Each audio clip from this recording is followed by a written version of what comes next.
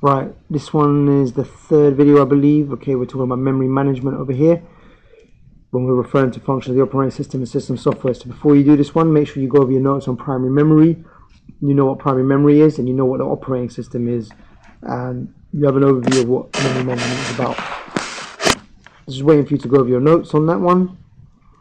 So the big questions for this video: primary memory is limited, so what are the possible options available in order to allow us to fit jobs into the RAM? Is paging better than segmentation? And then what is disk drive thrashing? So remember, main memory is non-volatile memory used to hold programs and data that is currently in use. Well, we're obviously referring to the RAM. There's a beautiful picture of a piece of RAM over there for you. So the memory manager is the main function of the operating system that's actually responsible for handling the RAM for us. Okay, it has four main responsibilities. First, two go in a pair: allocate memory to programs when they need primary memory, and then deallocate that space when it's no longer needed. Note, we've said deallocate, not delete. Okay, so the contents of the RAM are maintained, okay, as long as there is power there. All that's happened is they're marked as free, and that means a new process that needs to run can then use that space in the memory, bearing in mind that the sorry, one second, here we go. Bearing in mind that that's why we initialize our variables, for example, because there could be contents in that memory location being pointed to from the previous program that was being run. Okay, so the next thing is what happens if there's not enough main memory, and we're going to be talking about virtual memory. And then the final feature of the memory manager, which we're not going to talk about in this video, is about using buffers. So if two programs need to share data, for example, your network client is going to download some data to then share with your browser, which is then going to share with Flash Player for you to watch videos or play games or whatever you're doing online. Okay, each of those programs needs to be able to share data securely. One program is not allowed to look at the contents of memory belonging to another program for security purposes. Now, when we want to use primary memory, okay, we've got a couple of options available. So for example, if we currently look, right, this is the state of my memory. Okay, I've got my operating system taking up 64K, I've got 40K of free space, and I've got three other jobs taking up a certain amount of space. I've got job D over here, and job D needs 50K of memory. So at the minute, I don't have enough space over there in order to run it. Now, I've got a few different options available to me. The first option is that I wait for a gap. Okay, so we could wait for job B to finish, and then once that job B finishes, and I've now got space, but actually I haven't got enough space, so I need to now wait for perhaps, I don't know, either job A or job C to finish, and then I can fit my job into one of those two spaces. Then there's obviously a problem with that. The problem is obviously I'm wasting valuable time, because you know, there is actually technically enough space for me to process job D, so I should probably just get on with it. Now, the option number two is that basically what I do is I move job A down, and then that gives me that's enough free space, contiguous free space, because then I would have 40 plus the 20, which is 60K, enough space to fit job D, and leave myself that 10K of free space for my for anything else that comes along. However, there's a problem with this, which is that with this option of moving jobs around in RAM to create enough contiguous free space, which is that I'm wasting valuable processing time and power shuffling the contents of memory around. I have a third option, which is actually I break job D up into two parts. The first part can fit up here into that 40K of free space, and then the second part can go down here into that 20K, and then that leaves me 10K down here. So you can see that, in fact, let's just leave it there. Okay, now in order to make this kind of process take place and allow me to split jobs up in RAM, we're basically going to make use of something called pages. Okay, so if you've got an x86 processor, so your Core Intel or whatever processors you have, you know, you've got like a AMD, one of the new processors, whatever they are, they're all kind of using the same, even if they're 64-bit, they're still dividing the RAM up into 4K pages. Okay, so for example, my RAM could now be divided up according to this kind of diagram I've got over here. So the first section of RAM we're going to say is protected, because that's where the operating system goes, and then from my first set of pages over here, so page 1 is going to be free space 1. I've got 40k of free space, so that's going to go all the way along up to page number 10. So page number 11 is going to be the first page for job A, and then page 12 will be the second job, so on and so forth until my 92k of pages is used up, and then I'll start filling up pages for job B, etc. Okay, now, so what actually are pages? They're equal size physical divisions of the memory. That's your definition of primary memory, I should say, okay, or the main memory, or whatever terminology you're using. Now, that kind of gives us that ability to be able to split a job across pages, because now I've got my 4K page sizes. Well, I know that there's going to be 10 pages over here for the first part of job D, and then I've got 20k down here, which is 5 pages over there, and so job D, the second part of job D, is going to take up 3 pages, and then I'm going to have 8k of free space. Those of you who do the maths would have already seen straight away that, hang on a minute, if we put 40k up here, then we only had 10k left over. But remember, those jobs are going to, each of those pages is 4k in size. That's the worst K I've seen in my life.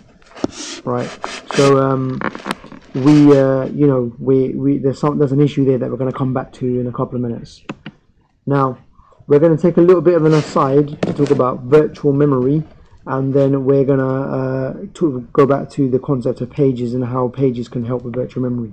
Okay, so if you remember what virtual memory is, we don't have enough physical memory. Okay, we want to use Excel and Word at the same time to do whatever it is we're doing. We're watching the video with VLC, and we're also browsing the web.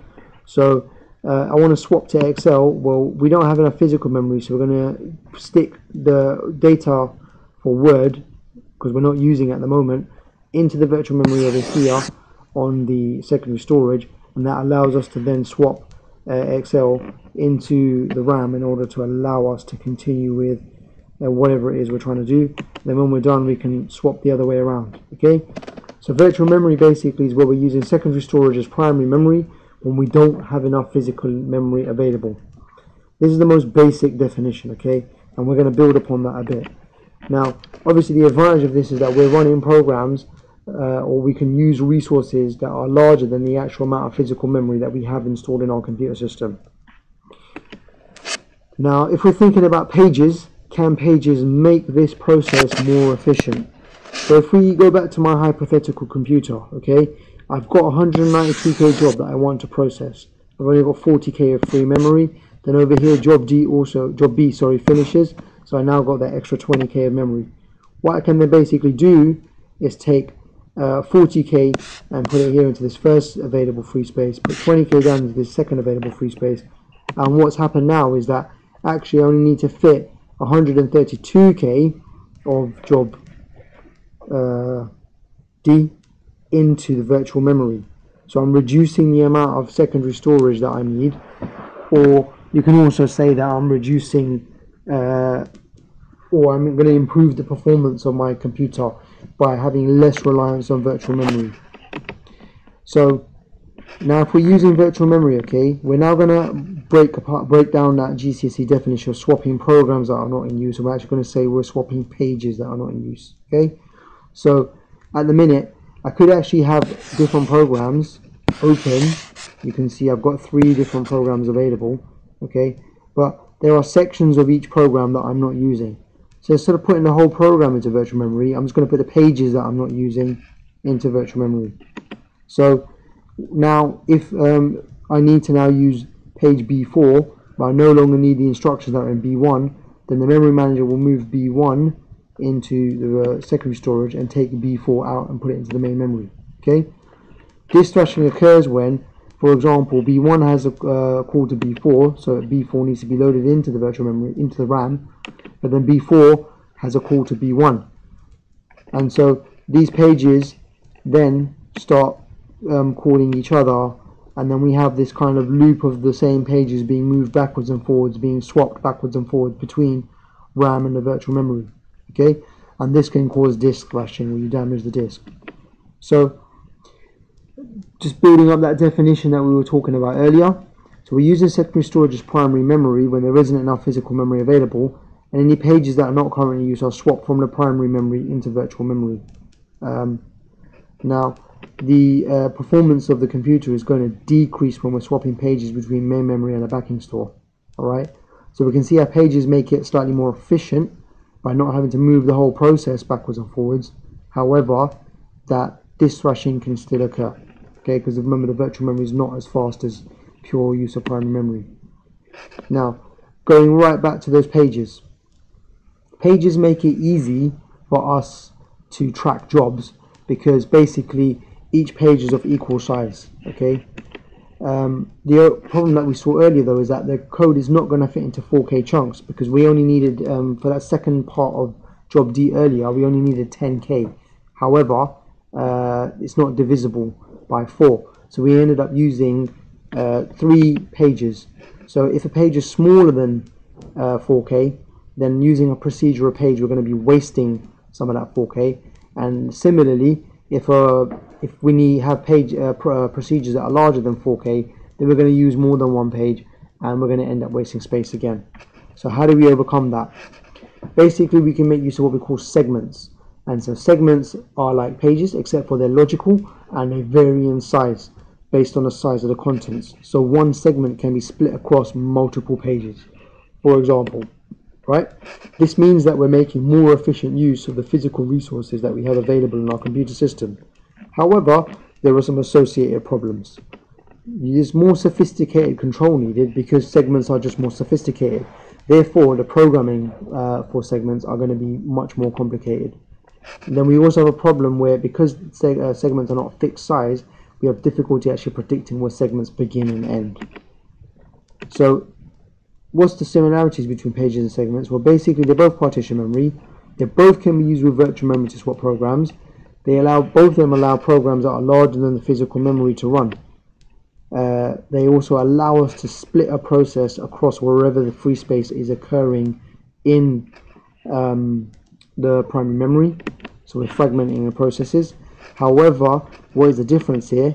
Pages are where dividing the memory on physical lines, and segmentation divides the memory on logical lines.